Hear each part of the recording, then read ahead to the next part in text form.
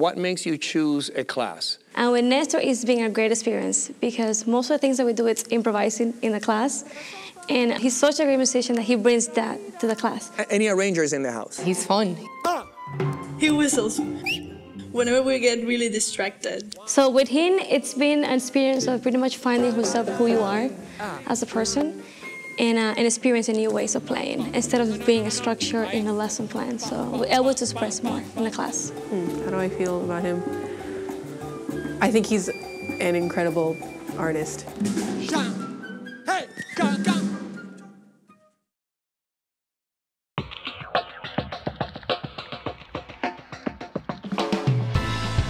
Welcome to Florida International University. We are pleased to welcome you to celebrate the educational and personal achievements of our Worlds Ahead students.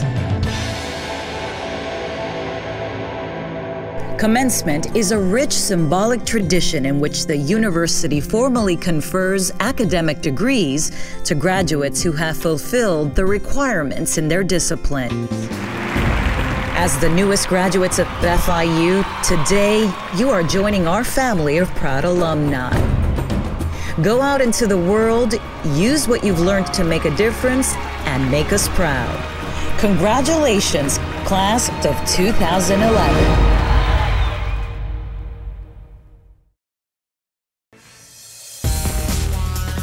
So throughout our virtual tour, we will be visiting various teaching and classroom areas designated for the use in the physical therapy department. Our first stop is the Gait Analysis Lab, and here the students learn the fundamentals of human movement and biomechanical analysis.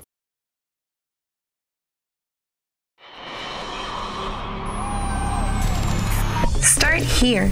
Experience cutting-edge technology. Experience multimedia classrooms. Experience an all-accessible, most conducive learning environment. Miami-Dade College helps you succeed by assisting you from the moment you wish to start, from getting your I-20 to your homestay referrals. Because at Miami-Dade College, students come first. Start here. Succeed everywhere.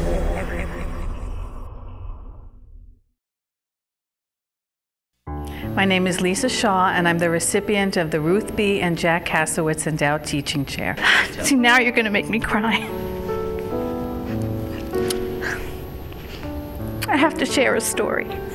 My college roommate, who is an artist, whom I hadn't seen in 30-something years, and she found me about 4 years ago. And she said, "So what are you doing with your life?" And I said, "Well, I teach at Miami-Dade College. I'm teaching English." And she looked at me and she said, "This is exactly what you said you wanted to do your whole life." And I've spent my whole adult life serving other people.